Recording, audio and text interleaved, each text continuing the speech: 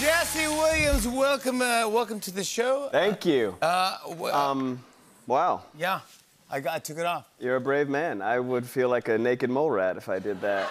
Would you? It does not suit me. No, but you're wearing it well. Well, I think you are a very sexy man. You can. That escalated quickly. You Yeah. can do anything. Well, You can do anything with that.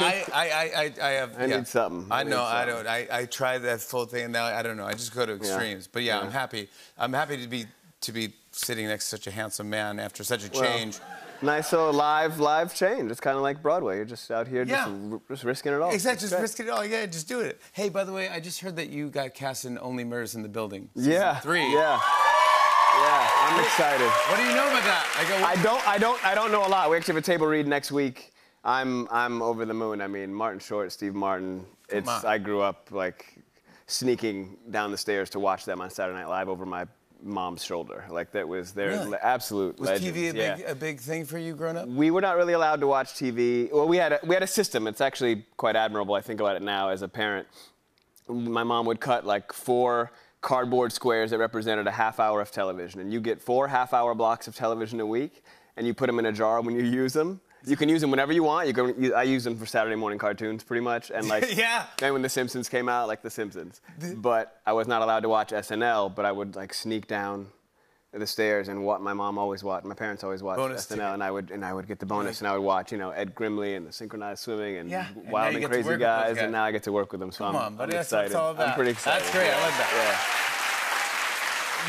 A lot of people know you from Grey's Anatomy. Sure. And do people when you're doing Broadway, do they say hi to you after the show and they're like, hey, we just came because we're Grey's Anatomy? There's a lot of Grey's fans at the stage door. It's kind of one cool thing I think is that it's bringing a lot of folks from all over the world, surprisingly, that have never seen a Broadway play coming to see it because they're big fans of Grey's. And we have fans that are 12 and 72. I mean, we have 4 generations of folks, primarily women, who come and see the show. And they come, I'm from Chile and we love the show and we just wanted to come because they know they're going to see you in real life. Yeah. They know that they can stand there. I don't want to solicit this because it's a lot of people, but like they can stand in one spot and I'm going to be there every night. And so it's a pretty cool experience for them, and it's a hell of a show, honestly. So I'm excited. And you're back doing it. I mean, this is it takes so much work, by the way, to do a Broadway play. I mean, it's just any Broadway play, but especially what you're doing in this role. It's unbelievable. Did you have a second thought where you're like,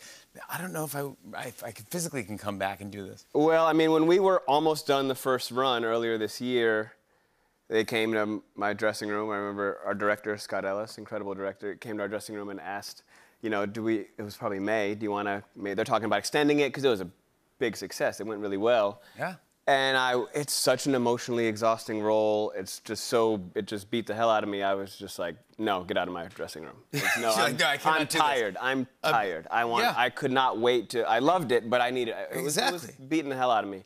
I got a summer with my kids. I got to kind of decompress, get some perspective, and it was just still in me. I was running the lines. It was just, you carry it with you. In the summer? Throughout. I was still running the lines, working around the house, messing around, and we left on such a high.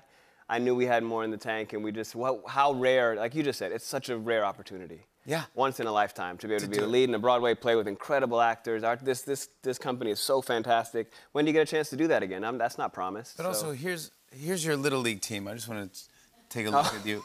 And, there you are there. And now here you are wearing a uniform. I had a little color back then. But here you are wearing a uniform on Broadway. Yeah. And did you ever think this kid, we were like, oh my gosh, I'm going to be playing I think at that point I thought I could play in the major leagues. Yeah, real big. I'm going to be a real, not an actor baseball player. Yeah, and then second to that, I'll be a fake player or a real player, was the hope.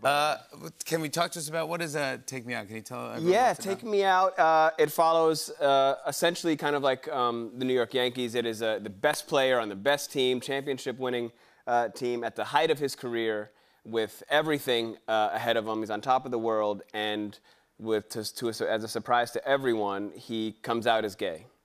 Doesn't warn anybody, and the play begins just in the immediate aftermath of that, and it's just an examination of male relationships after a word is said, because nothing behaviorally changes about this player. He's the alpha on the team, alpha in the league.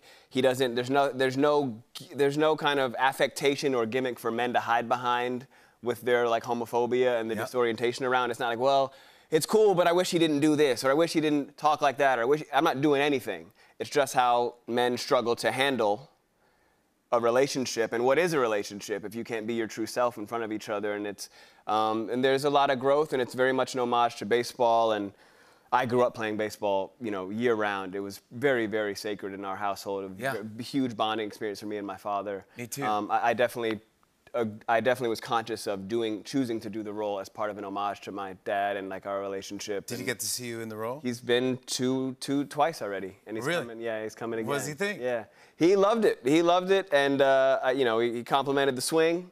You know, he approved. He approved of the mechanics. You like your stance? Yeah, he's like, I taught you well. He's a mechanics guy, and but no, he loved it, and it's a hell of a play. It's really, really compelling. So you're fantastic in it, and I'm happy that you're here. Good luck in season 3 so of Only Murders in the Thank Building. you. Come back, please. Thank you, man. Jesse Williams, Take Me Out is playing at the Show and Tell Theater through February 5th. We'll be right back with stand-up from Mary and Max. Stick around, everybody. Hey, hey.